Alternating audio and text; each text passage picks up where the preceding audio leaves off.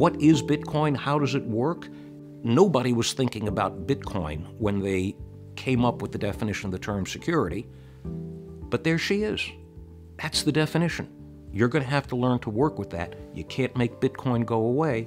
How are we going to have these two regimes communicate? Sometimes Bitcoin can be a security, and sometimes it won't be a security. You haven't had any court, you haven't had the SEC take a position with regard to whether Bitcoin itself is a security or not. We know that if you have a partnership and the partnership buys Bitcoin, then that partnership can be exactly like a partnership that buys a horse. And in that situation, your interest in the partnership that owns the Bitcoin, that's a security. That's not complicated at all. But the more interesting question that the courts and the SEC haven't yet looked at is the challenge of whether the Bitcoin itself is a security. And there, the answer, I think, is a resounding sometimes. Now, I think the SEC hasn't taken a position on it yet because it doesn't have to. All of the problems that the SEC has run into up until this point, they've been able to handle all of those issues within the four corners of existing precedent. Nothing has forced the SEC carefully and aggressively to examine the more difficult question of whether and when Bitcoin is a security. To determine whether Bitcoin is or isn't a security, you apply what lawyers call the investment contract test. Is there an investment of money?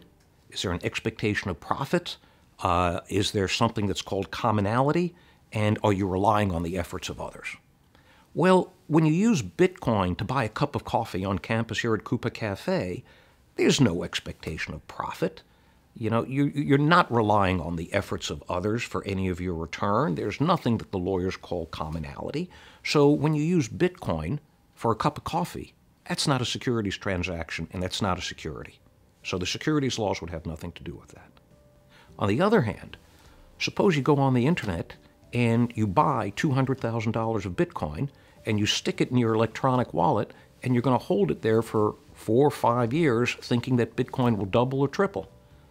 Well, under those circumstances, it's very easy to describe that transaction as involving the purchase and sale of a security. You've got investment of money. You've got an expectation of profit. You're relying on the efforts of others. The others here are the miners that, in effect, have to operate the Bitcoin system in order to validate every transaction. We know that we can package interests in Bitcoin so that those interests are securities. That's easy.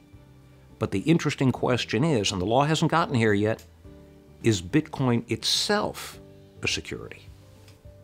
I think Bitcoin's future in the United States is potentially quite different than it is outside the United States.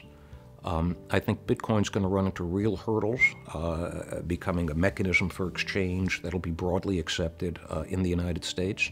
But if you're going to try to, move value from a place like, United Arab Emirates to the Philippines, or, you want to move value from Indonesia to Pakistan, you can imagine many of these different systems working well in that kind of an environment.